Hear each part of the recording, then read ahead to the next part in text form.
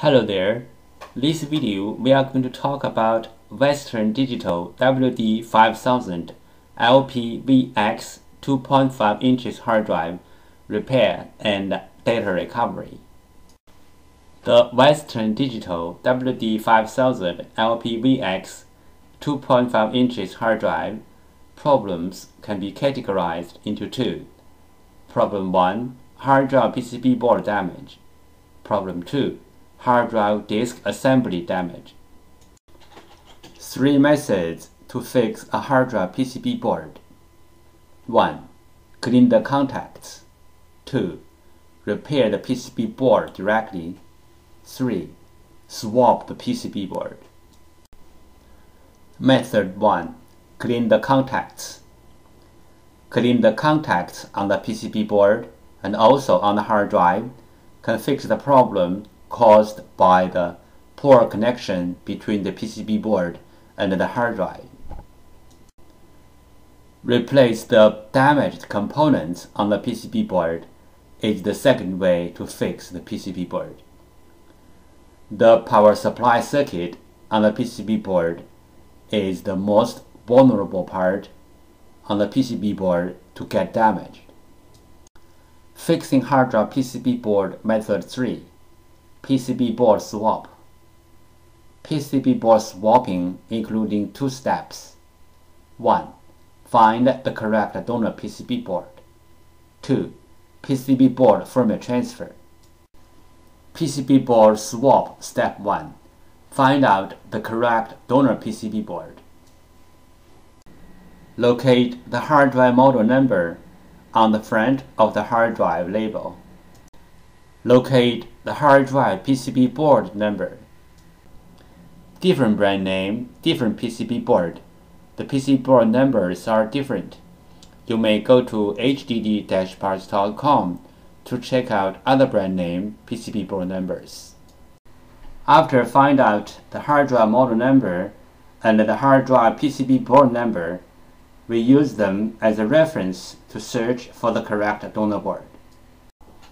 We found the correct donor PCB board for the hard drive, but this is only the first step.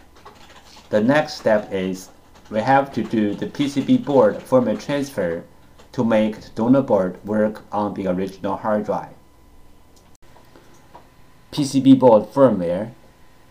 PCB board firmware is the information data on the PCB board. It may be in the memory chip or in the main chip on the PCB board. For this model hard drive, we have to do the PCB board firmware transfer first, then we swap the PCB board. Otherwise, the new board will not work on the original hard drive. Why do we have to do the PCB board firmware transfer? Because for this model hard drive, one PCB board includes 2 parts, hardware and firmware. The PCB board firmware includes hard drive's unique configuration data. The hard drive needs this unique configuration data to work, so we have to transfer this unique configuration data from the original board to the donor board. Then the donor board can work on the original hard drive. Regarding the hard drive PCB board firmware transfer, we have 3 things to mention. First, PCB board firmware transfer is different from the hard drive firmware upgrade. The PCB board firmware transfer is to transfer the PCB board firmware from one board to another board.